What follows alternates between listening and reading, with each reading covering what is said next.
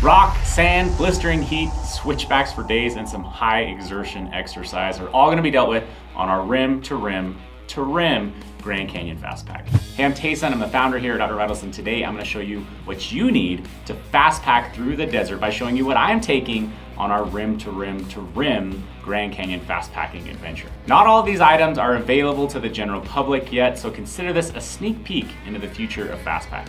We are going to be starting on the south rim of the Grand Canyon, running all the way down to the bottom, up to the top of the north side of the rim, and then back down to the bottom to camp that night. We'll then spend the night and hike out the next day.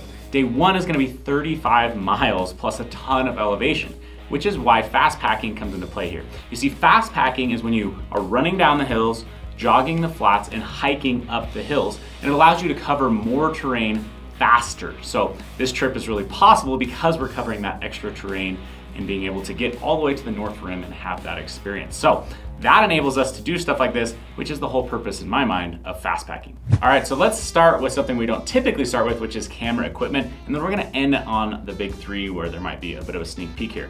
So the camera equipment that I'm going to be taking is my little Aoka tripod with an adapter for a phone. I typically slap my GoPro inside of there. And then as well with the GoPro, I have the ability to mount it to a shoulder strap or a hat. I've got 3 batteries for the GoPro right here. And that's all of the camera equipment that I'm required to carry. The guy behind the camera might have a little bit more. Hydration is gonna be massive in the Grand Canyon. A lot of people underestimate it, but also there is quite a few water stops, or ability to get water is quite easy on the trail. That being considered though, I know that I'm gonna sweat like crazy. I'm gonna set a personal goal here of how much water I can drink in a day. For that reason, I'm still taking 3 liters. So I've got 2 1-liter smart water bottles, as well as some hydro flasks here. Each of these are half of a liter. And then I've got this straw on top, which I do need to go test out today to see if I will take that on the trip. But that is the water that I'll be carrying. These will be on my front side here so that I can quickly drink those as we're going, because that is gonna be absolutely critical to feeling good by the end of the day. Clothing wise, I will have an extra pair of socks. These are some darn tough socks, as well as I'm gonna start the trip with some Injinjis on my feet to begin with. I've got some wool liner gloves. We're gonna be starting off really early in the morning and it will be cold on the top. So I will have some gloves to start running with and for that night. I'll take a change or a pair of running shorts that I can change into, whether mine just get too sweaty or whatever, but it's nice to have something to sleep with and maybe start the next day with. I will have a second altitude hoodie. These things are only 4 ounces, so really nice to be able to change into that at the end of the day and have a warm, clean t-shirt, or hoodie I should say, to sleep in at night. Up here, I've got a Ventus, an olive green Ventus for camp at night. And this right here is a windbreaker that I will be trying out. And I won't say anything more about that. So you guys have seen this before. This is my emergency kit, and we'll put a link here to the video if you want to see everything that's inside there. There are bathroom stops along the way, but I'm still gonna take a little bit of tissue. And then I've got a slightly different hydration piece that I'm trying out. I've used the Cat O' Nine Be-Free filters for a long time, but this time I'm gonna be taking the Platypus Quick Draw. It's got some interesting features. I have not enough experience to talk anything more about that, but that's what I'll be taking, as well as the dirty bag for that. So in my cook system here, I have the usual. Now that winter's over, I've gone back to my alcohol stove setup. So Toaks titanium long-handled spoon.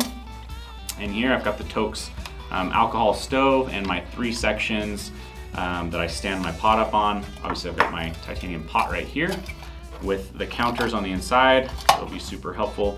And then this right here is an old bottle of bug juice. You can pick these up at your local gas station. But this has actually been a pretty good way to carry alcohol. So I'll top this off with a little bit more, and that will be how I'm gonna transport my alcohol. This system right here has been my favorite cook system for quite a while, a few years now. And if you wanna get this stuff at discount, save a little bit of money and get some rebates back, you can join the membership to get those inside of the member exclusives. To go along with my first aid kit, another big part of safety is to have my Garmin inReach that I'll be able to text message out or connect with anyone if there are emergencies on the trail. I tend to sunburn, so I've got some sunscreen right here. This is just a face stick that I typically like to use. Every other part of my body will have like a hoodie on, and my legs I just don't worry about. But I also have a little bit of chapstick. Took me a minute. These right here are my sunglasses. These are some Redfin sunglasses. I really like those. Super lightweight. And then we've got the big 3 here, but this technically wouldn't have to be considered one of the big 3. This is a 40-inch 1/8" foam pad. This is our own. I'm going with the 40-inch to save a little bit of bulk and space.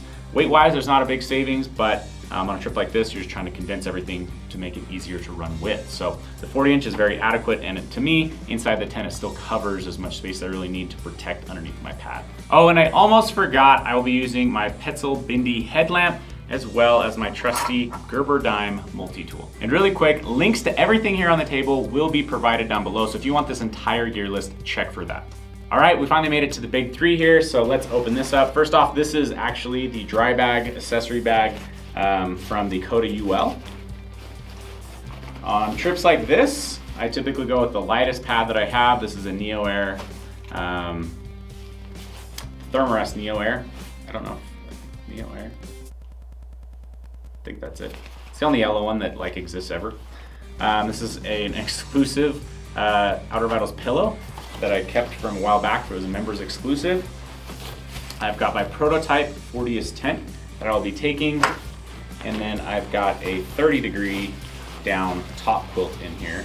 Just gonna show you the red 30-degree. So that is my sleep system, and then you can see here this Fastpack. Now I'm not gonna show you too much on that because it is still a little early on, even though I've been putting a ton of miles into that, as well as the rest of our team. But you will be able to see a lot more views of that just in the video that will come after this one, where we're going through the Grand Canyon and actually executing this trip. So make sure you're subscribed to see that video and get more sneak peeks. So at this point, you've probably picked up on a few of the differences between regular backpacking and fast packing for me, and you're also probably wondering what all of this weighs. I am going a little bit more minimalist on my clothing. I don't have additional sleeping gear really. I don't have long johns or a bigger coat per se, because I won't be hanging out as much at camp. We'll be moving a lot of the day. You'll also see differences in how I'm carrying my water. Typically, I've just got much bigger water bottles or additional bladders here, but access is a little bit more important when you're fast packing. And there's just not much extra. I'm not taking any luxury items or extras that add a few pounds to my pack weight. So what is my finished base weight here? It is 8.9 pounds. So that's it, that's my base weight without food. I'll do a video about fueling for fast packing later on this channel. And if you guys wanna see a video on fast packing right now, you can click right here to see our last fast packing trip as a company. And with that, we'll see you guys in the Grand Canyon.